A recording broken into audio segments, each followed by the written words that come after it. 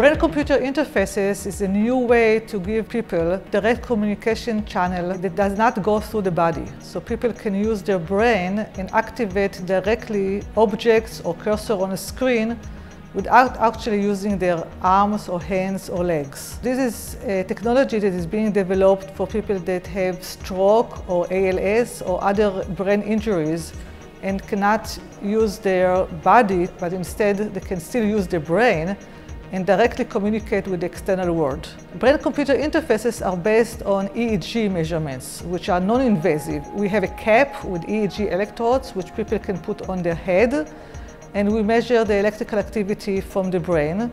So for example, if a person thinks left or right, we can try to decode this information from the brain activity and use this information to move the cursor on the screen to the left or the right, or move a wheelchair, for example, to the left or to the right.